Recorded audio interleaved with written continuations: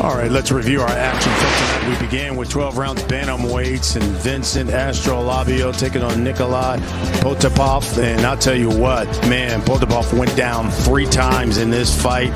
He went down in the first, the fifth, and then the sixth. He went down and was not getting back up. Vincent Astrolabio with a 6th round TKO. He was victorious.